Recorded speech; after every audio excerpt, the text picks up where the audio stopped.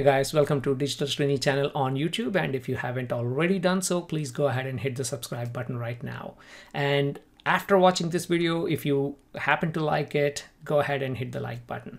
Now in this video, I'm going to talk about residual and recurrent neural networks. Well, in fact, residual and recurrent blocks that you can use to define a neural network. And in this example, we are going to look at the context in the context of unit. Okay, so if you ever looked at residual units or recurrent unit, or if you happen to hear the term R2 unit, which is a residual recurrent unit, then you are watching the right video. Okay, so let's jump in. So first of all, if you look at the unit architecture, it is built with repetitive blocks. You see these three blue ones. Again, you have a convolutions, and the blue arrow here represents a convolution plus ReLU activation, and these are all very repetitive. And if you just look at one of these, then you can see that there is input going in, right? I mean, there is input and then a convolution operation followed by ReLU, another convolution followed by ReLU, and then you have the output which goes into the next block. And these blocks are very similar, so you can use one small piece of code in a repetitive way to define an entire network. Now the question is, can we enhance this model, the standard unit, to benefit from the residual and recurrent networks? And of course the answer is yes, and let's see why. Okay, first of all, starting with the residual network. And here is a image that has been defined as part of the original ResNet paper. And whenever you see residual network, you see this line almost, that we call shortcut connection. We'll understand this in a, in a little while, hopefully. So these networks, the residual networks, they were proposed. Why? Because there was a problem when working with very deep convolutional networks. What happens when you have very deep convolutional networks? For example, VGG is a great architecture, but if you keep increasing the number of layers, you'll run into something called vanishing gradient problem, meaning your weights are updated incrementally. If that increment goes very small, okay, then your weights are not updated at all, right? I mean, the change in the weights is very, very insignificant. Why would that go very small? Well, this is called back propagation for a reason, because it goes from the final layer to the one before, to the one before, and so on. And these weights are actually multiplied. So if your last layer has a weight of, let's say, 0.001, and then the previous one 0.001, let's multiply those two. Okay, you get 0.501, right? And so on. So you keep propagating, then by the time you go to the first one, your weights become very insignificant. Again, I definitely encourage you to learn more about backpropagation in general, but the idea here is backpropagation happens because of this chain rule where you're multiplying the weights from all of these layers, when you're updating the weights. And if those weights get so small, or if that increment in weights gets so small, the model is not changing. And that happens with very deep neural networks. Okay, that's hopefully a quick, nice summary of the need for residual networks, meaning now we know the problem exists, which is the vanishing gradient. Also, when you're stacking all of these convolution layers, when you have these deep networks, we saw in one of our very early videos where you see that the curves, the training curves for training goes down, but for the validation data, in fact, is going up when you look at the loss.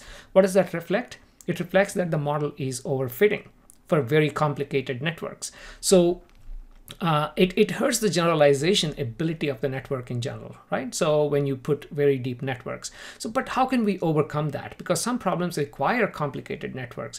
So to overcome that, ResNet architecture was introduced, okay, where it adds the idea of this skip connections, meaning information from here can directly pass on to like 2-3 layers down. Okay, and we'll see why that helps, at least try to understand it to some extent. But let me redo this image like down here. And on the left-hand side is a traditional network. On the right-hand side is the ResNet. They look very similar, except for the fact that here, instead of function f of x, you have f of x minus x. Why is it f of x minus x? Because we are providing an identity function up here and we are adding it to the output here. So let's let's zoom into this in a minute. But first of all, in traditional neural network, each layer is feeding to the next layer. Okay, so here the weight layer, which is the convolution layer, for example, go into activation, and then another convolution and another activation, and so on. Okay, you may have batch normalization in between and dropouts, but then they're all very nicely connected one after the other. In a residual network, okay, each layer feeds to the next layer, just like we saw here, except sometimes it's directly connected to the layers about 2 to 3 hops away. So in this case, like 3 hops away, it's connected here, and then it's connected another few hops away, and so on. Okay, now let's zoom in a bit and then understand this a bit. By the way, the forward propagation is faster through the residual connection because of the shortcut layers. Okay, but let's have a quick look up here. So in a traditional network, you're mapping your X directly to the output. Okay, f of x. Think of this as a black box. Input is coming in, which is x, and you have an output. And you're mapping your input to the output by updating the weights, right? So that's exactly what you're doing here. So your x is directly mapped to your f of x. So you're learning how to map, or you're updating the weights, or learning how to map your input to the output, which is f of x. As in a residual network, okay, because this is fx minus x, let's call this r of x. Okay, what is my r? Which is basically my f of x, that is the up here, minus this x, because this x is identity. Okay, so if you rearrange that, what you really are passing to the activation or the next layer is this f of x, just like in the regular network. Okay, but then in this example, this f of x is nothing but your r, which is residual, plus this x. So in summary, this block is not learning f of x, but this block is learning r of x. That's the difference. Why would you care about it? Well, look at what r is. It's fx minus x. It's actual function that goes to the next, the actual function that defines this entire block, okay? Minus the x is our residual. So r of x is actually, it's learning, our residual network is actually learning the residual. What is residual? When you have something and you take something off, whatever is remaining is residual, right? So this block, instead of learning how to represent a function f of x, this is learning how to represent the residual, which is r of x. That's the only difference between these two. Okay, so that's why they are called residual networks. And if you wonder how to code it, again, don't be intimidated by all of this. This is pretty straightforward. On the left hand side, I'm just showing convolution block. How do you just define a regular convolution block? Nothing, no residual. You have conv, batch normalization, activation. Okay, conv, batch normalization, activation. Another convolution, another batch normalization, another activation. Okay, so that's how you define a regular convolution block. Residual convolution block is very simple. Again, you have same thing going on here, right? You have convolution, batch normalization, activation. Conv, batch normalization, activation. Another convolution, another batch normalization in this example. Another conv, another batch normalization. But now I'm not doing activation yet. In some forms of residual network, there are many forms of residual network, you do perform activation and then you do the sum. Okay. In this example, after the second batch normalization, we are directly looking at the X skip connection or shortcut. And what is my shortcut? My shortcut is basically my input X going through one by one convolution. Okay, that's it. And then I'm doing batch normalization after this and then adding these two. So that's what we're doing, adding the conv and adding the shortcut right there, layers.add. Okay, and finally, all of this will go through the ReLU activation. That's it. So you'll find lots of code out online for residual networks and ResNets and residual units and so on. But as long as you understand that, hey, the block basically makes sense, and then you can use that block in building any network, I think that's all it comes down to. Okay, now let's look at the recurrent convolution network. And recurrent by the name means something is happening multiple times over and over. That's what recurrent is. Okay, now let's look at a neuron, a feed forward neuron. So an input, or this can be a block. Think of this as a convolution block. What happens? Input comes in and there is an output and you're mapping your output to input via function X. This is what we saw in the previous screen, right? So this is the function x. In a recurrent neuron, I think I did the arrow wrong here. The output should go back to input here, but an input is going through exactly like your regular feed-forward neuron, except there is a feedback connection. So the output is going back into the input. Now this feedback connection can happen multiple times. Your n can be equals to 5. So it's going back 5 times before it does something 5 times before it hands it over to the next neuron or the next block. That's what recurrent basically means. So the recurrent network uses this feedback connection to store the information over time. So if my time steps equals to 5, that means it does this repetitive, it sees the data for 5 time steps. Think of this as that, okay? Within the same neuron, it actually has information about 5 time steps. This is why recurrent networks are very, very useful in, for example, time series type of analysis, okay? And they use context information as time steps increase, right? And the network leverages more and more neighborhood information, because as the context is increasing, as you're seeing the same, the neuron is, the input data is the same, but then it's seeing it over the 5 timestamps. Okay, for example. And these recurrent and convolutional neural networks can be combined in image-based applications. Usually you see recurrent networks in, for example, like I already mentioned, time series and forecasting type of applications, but we can combine this as part of convolutional neural networks for image-based applications. So here, with these recurrent convolution networks, the network evolves over time, even though the input is static, because again, you're looking through this n number of times, okay, in n steps.